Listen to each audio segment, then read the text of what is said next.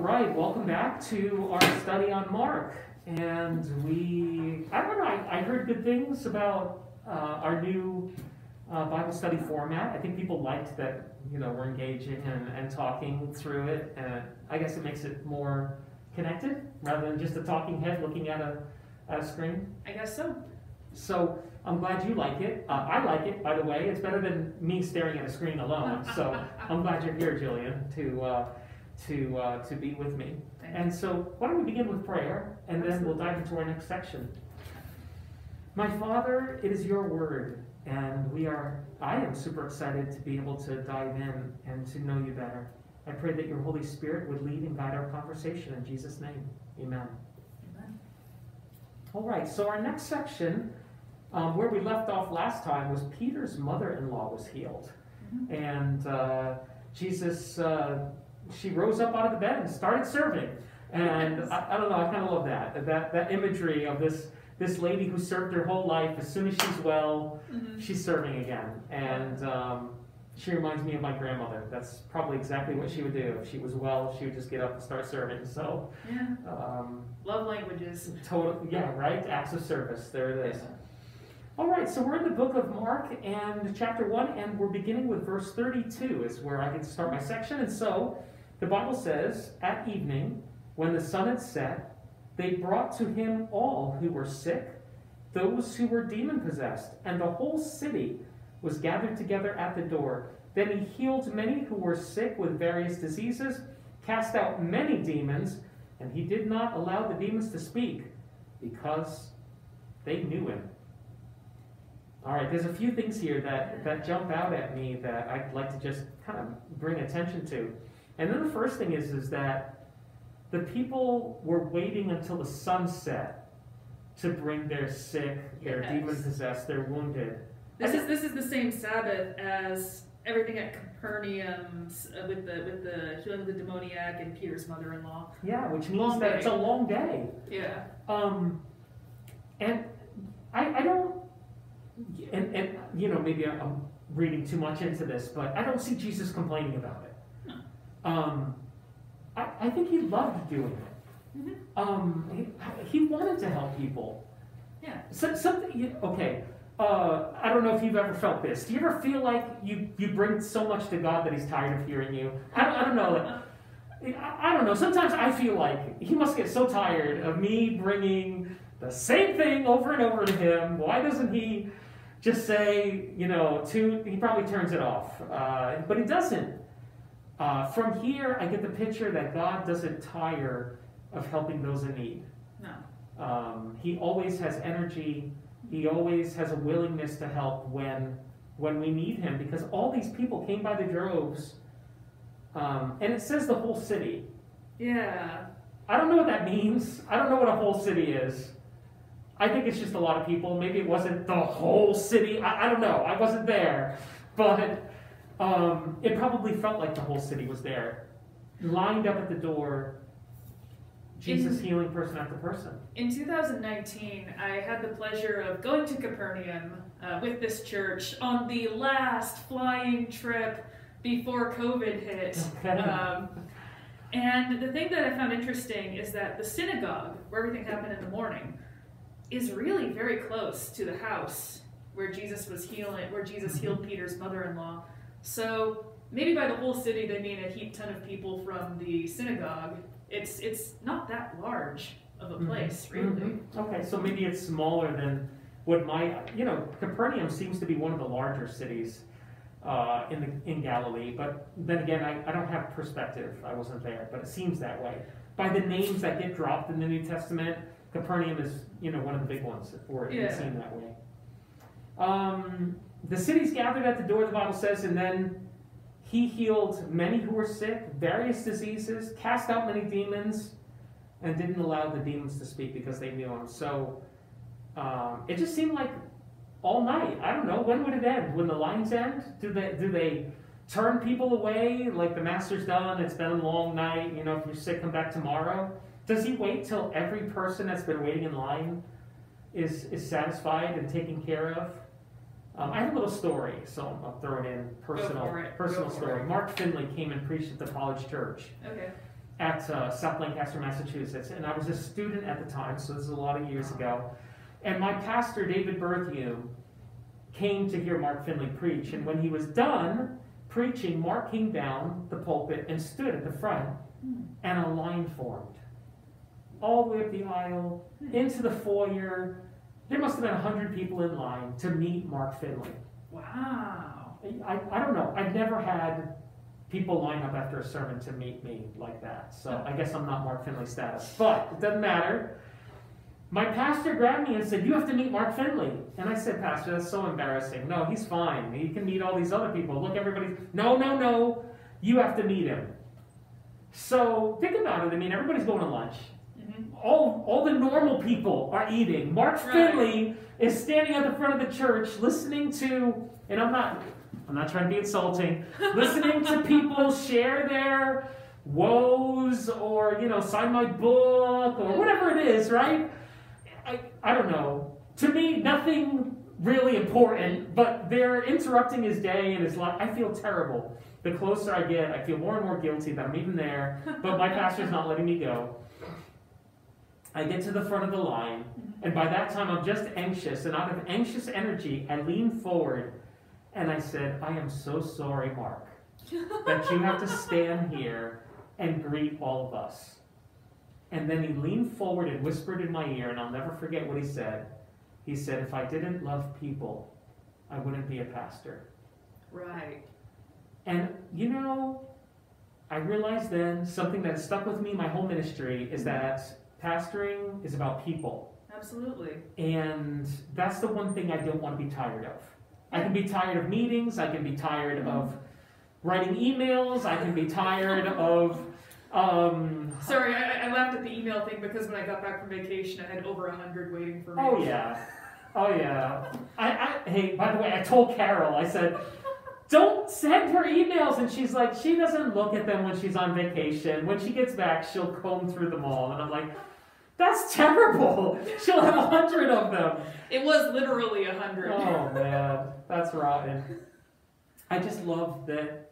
And I think it says something about God. He didn't get tired. And he stayed, I think, it doesn't say, my opinion, he stayed till the end because that's who he was. He wasn't going to let someone sick go home without hearing his voice or being touched by him. I just love this moment. Yeah. 35. Now in the morning, having risen a long while. Now wait a minute, he's up all night. I don't know what time the sun went down. 6, 7, and then people are there by the droves, the whole city, maybe several hundred people there to be healed. And he's up early in the morning, risen a long while before daylight. So what time does the sun come up here? 5, 5:30? He's there a long while. What is he there at 3 in the morning? 4? I don't know. But if he's going to bed at midnight or 1 and he's waking up at 3 or 4 to go pray. Sometimes after a long day like that, there's just so much adrenaline in your system that you can't sleep much longer than a few hours. You ever have that experience? No, I sleep like the dead. I have no problem sleeping at all. There have been some weekends here where, if I had Sabbath school, church, and then Pathfinders, and then Get Connected back when that was a thing. And then I had Adventurers the next morning. I'm going to wake up at 3:30 because I didn't eat properly the day before or whatever. There's been a lot of long Sabbaths. People do not understand that Sabbath is not a relaxing day, ever. It is the hardest day of the week. It is, I need Sunday to recover from Saturday. You know what I'm talking about. Oh yeah. It's tiring. And sometimes, I have trouble sleeping at night because I keep going over in my brain all the things that happened during the day. It's just so much information to process, even from Sabbath morning alone. You're crunching so much that happened in such a short period of time. Totally. Yeah. So he goes to this solitary place and he prays. And it says something about the value that Jesus placed upon prayer. And it says something about the lack of value, I think generally we all put on prayer. Because on a day like that, I would sleep in. I wouldn't be waking up extra early to go to spend time with God. I would sleep as long as I could, probably. But it just says something about where Jesus placed his value. And then verse 36, it gets worse. I think it gets worse, right? Here, he cannot catch a break. Simon and all those who were with him, so that means the disciples, or his followers, right? Searched for him, and when they found him, they said to him, "Everybody's looking for you! Where have you been? How dare you go away by yourself? There's this huge crowd of people. The whole city wants to talk to you. They want to meet you." I just wish... No, I don't, but I do, both. I just wish sometimes ministry were like that, right? That it would be just so easy that people would just by the droves, like, everybody's looking for you. You know, they want to hear you more. I think I'm happy sometimes when I go on YouTube and I see 20 people watch my sermon. I'm like, yeah, that's such a victory. To think about the impact that Jesus had on people's lives, that it really touched them, that it made a difference, and that they wanted to be near him. They wanted to hear him more. But he doesn't go back. This is so strange. And I have to tell you, this is weird. He said to them, "Let's go into the next towns so I can preach there also, because for this purpose I have come." I don't know, if I had a large crowd of people that wanted to hear me, I wouldn't want to go to them. Jesus is like, no, we've already done that. Let's go somewhere else. That's why I'm here. I'm not here for them. I'm here for everybody. So we're going to go to another town that doesn't know me. Let's go. It's like that time in prayer was a centering thing to keep him from getting distracted from what he was really about. I mean, one of the dangers of a busy life, whether in ministry or regular, just daily life living, is of no longer measuring success by the right criteria, of forgetting what your core values and what you're all about is. And prayer has this way of us giving God permission to readjust us back to what matters. He was definitely successful. Right? Isn't it a temptation when... Success can be more dangerous than failure. Sure! I mean, yeah, totally. I agree. Some of the most difficult times that I've struggled with was not when, the church was empty, but when it was full. Yeah. Yeah, for sure. So he says, "Let's go," and he was preaching in the synagogues throughout all Galilee and casting out demons. And I think there's this common theme, and I don't think we have the time to really spend a lot of time on it, but there's this balance of preaching and healing. Yes. And he did both. And I don't know, if I'm just commenting from my perspective, I don't think we have a good balance in this area. No. I think we are a lot more preaching and very little healing, if at all. Well, the other thing that I notice is that I am so proud to be Adventist when it comes to our grand medical institutions. But I see a divorce between the work of healing done in our hospitals and the work of preaching in our churches. It feels like these things are too disconnected from each other, whereas with him they were intimately tied. Yeah, and I think that the work that they're doing is good. I just think that we should not think like, oh, the healing's happening over there, so therefore we are healing. No. Yeah. Jesus healed and preached together. It was his lifestyle. Yeah. So in other words, just because they're doing it doesn't mean we're doing it. I feel like the healing ministry of Christ still needs to be in the church, even if that's the motto of the hospital. It still needs to be the motto of the church while we preach. I think. Anyway, it's a can of worms. I really don't want to get into it too deeply. Anyway, here at verse 40. A leper came to him, imploring him, kneeling down to him and saying to him, "If you are willing, you can make me clean." That's interesting. He knows Jesus can make him clean, but I guess his question is Jesus willing? I don't know. I counsel people all the time as a pastor. They come to me with their hurts and their problems. The number one question that they really have is he willing?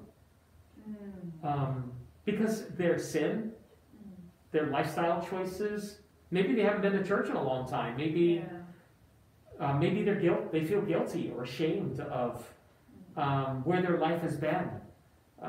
And so they don't feel that God would be willing to help them because they haven't been good enough. And it's sad to see, because it's a misunderstanding of who God is. Nobody's good enough. Nobody deserves the blessing or the healing. We're all lepers. We're all sick. Isaiah chapter 1 describes that. There's no soundness in us, that we're putrid, we're rotten. And it's describing the body, and it's basically describing what leprosy is. And there's Isaiah giving this apt description. But this leper falls before Jesus and cries out, "If you are willing." Now, I can't preach a whole sermon on leprosy. It's one of those fun things to preach about. But suffice to say, you don't touch these people. You could do a whole series on leprosy. Oh yeah, totally. It's just a really powerful sermon series. Anyway, verse 41. Jesus was moved with compassion, stretched out his hand and touched him, and said to him, "I am willing, so be cleansed." Because he already believed that he could cleanse him. Yeah. Question was he willing? But Jesus touched him. He didn't have to touch him. Here's the thing. Jesus was breaking the law. He was. Ceremonial law was very clear that you don't touch. Yes. You don't touch an unclean thing or an unclean person, or you have to ritually wash. You have to, it's a big deal. But you do not do it. No. Jesus did it. Yeah. Which says something. and I know I have not many minutes left to get into this, but it says something about priorities. What is the church's priority? What is a Christian's priority? And I feel like Jesus is telling us that people are more important than rules. And I know that gets me into a can of worms, but I'm just saying that Jesus here was showing us something.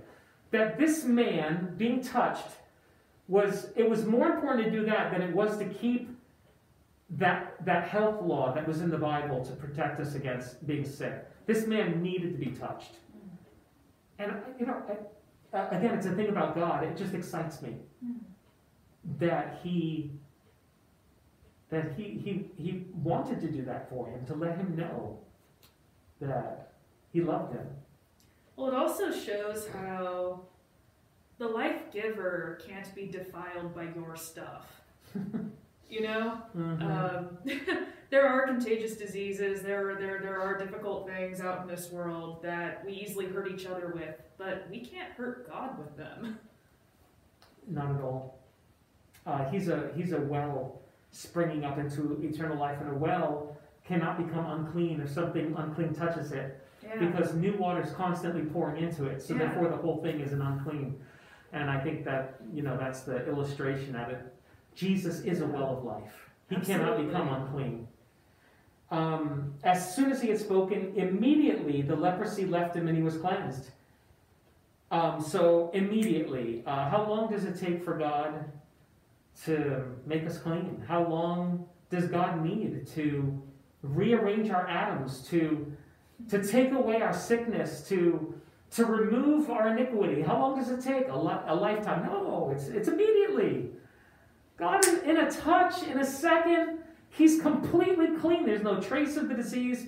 It isn't cleansed over months. It doesn't say that slowly it left him and then after years of struggle and drugs and chemotherapy, he was better. It isn't that. It's just boom, it's gone. Just like it was a miracle. And I don't know, my appeal today is that whatever you're going through, there's a God who can heal you immediately.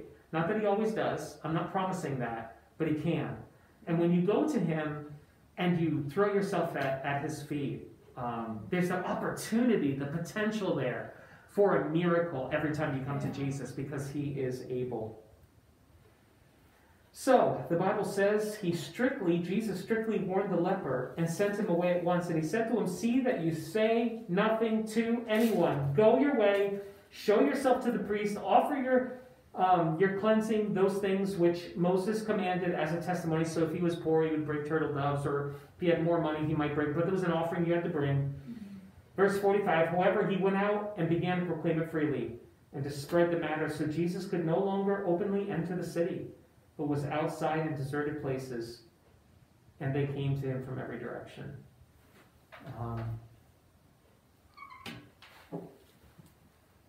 It's interesting how this one man by his testimony, affected the influence of Jesus for the rest of his ministry. Yeah. It's not a little thing to disobey when God asks us to do something. We can impact the kingdom of heaven. This man impacted the kingdom of heaven. I'm trying to make a big deal out of it because sometimes we read this and we'll make the comments, we have these normal comments that we make about this moment, right? About how, maybe he thought Jesus was just like being humble or whatever.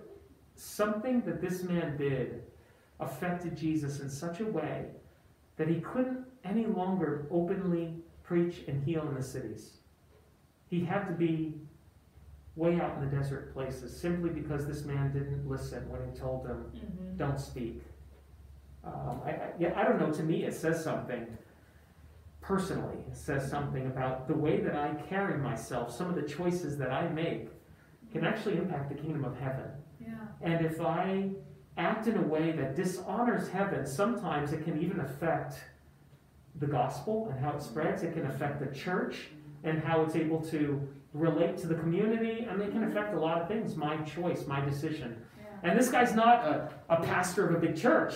This guy is a leper. He doesn't probably have even many friends, but he still impacted the kingdom of heaven. So how important for us to make sure that we honor God with our choices, with our attitude,